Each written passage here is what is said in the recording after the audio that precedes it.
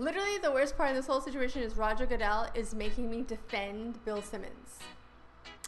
Thanks, yo. So in case you haven't heard, Bill Simmons went on his podcast, The BS Report, and he basically said that Roger Goodell was lying about not knowing anything about that Ray Rice tape.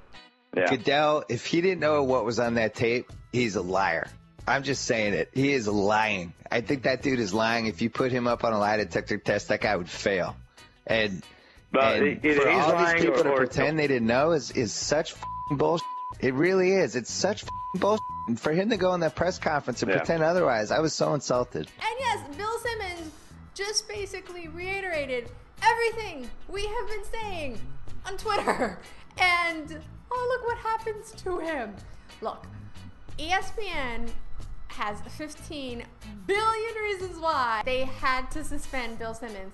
And every single one of those reasons had to do with that Monday Night Football contract they have with the NFL. And yes, that is how much it is worth. Just another reason why I will not pay for cable. It's the Monday Night Football, and it's their Sports Center's broadcast, the pre-football broadcast and the post broadcast that always end up in the top 5 Monday night shows every Monday night. I think it averages something like around 15 million viewers, so it's a lot of money. They're like, no, Bill Simmons, no. Listen, do I think Bill Simmons has a right to say what he wants, especially on his podcast? It's a podcast. I don't think it had anything to do with his cursing. That's what ESPN said. I think it had to do with they don't like Roger Goodell being spoken about in that way, followed by curse words. I think the fact that Simmons went after them and taunted, ESPN, like, come after me. I think ESPN was just like, no.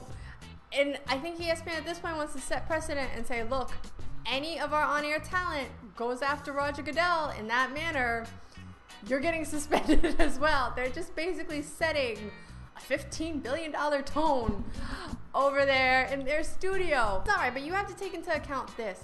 Now when you watch SportsCenter and when you watch any show on ESPN or any of their podcasts, you have to think to yourself, what editorial slant is it coming from? Because if they're going to shut Bill Simmons, and Bill Simmons is kind of one of the, he's not even like the loudest dog in the park. If they're going to shut him down in that manner, you have to wonder how they're editing other people's footage and what they're doing with other people's footage. So you really have to take that in consideration when you're watching any of their shows. I'm not telling you to boycott them because I get that they're the only channel that has Monday Night Football. I've said it once, I'll say it again. I've never missed a game. I don't miss some of their shows, but I do not pay for cable, so I'm gonna just put that out there. And this isn't the first time ESPN's done this. They also pulled all of their affiliation with PBS's documentary, A League of Denial, where PBS was documenting how the NFL had known about how disastrous these concussions were in future health problems. ESPN pulled their name and all their producers' credits from that entire show.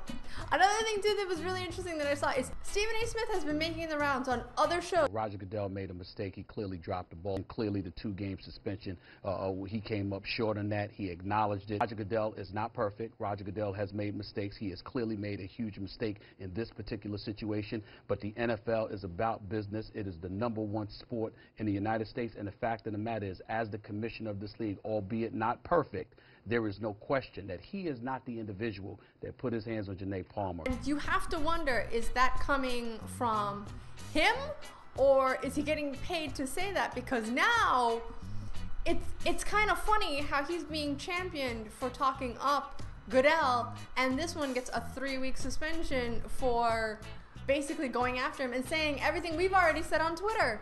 And poor Bill Simmons hasn't even tweeted yet. His account has just been like dark since this whole thing broke. It's just you just gotta realize that they're going to protect their money, but at this point you have to realize it's not journalism and it's pretty biased, and take things on that show with a grain of salt. Take it as it's pro football, take it as it's pro whatever sport they're broadcasting. It's pro that. Even the domestic violence coverage with Ray Rice, it's been all about, look at Ray Rice, look at what he's done, look at the footage, not what is the NFL's responsibility in this whole thing. It's been more Rice, bad, Goodell.